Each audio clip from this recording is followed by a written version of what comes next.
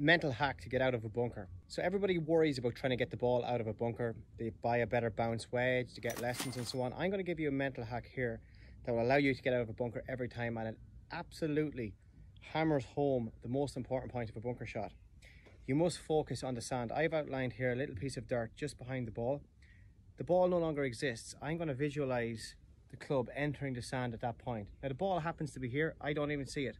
I just see the dirt here.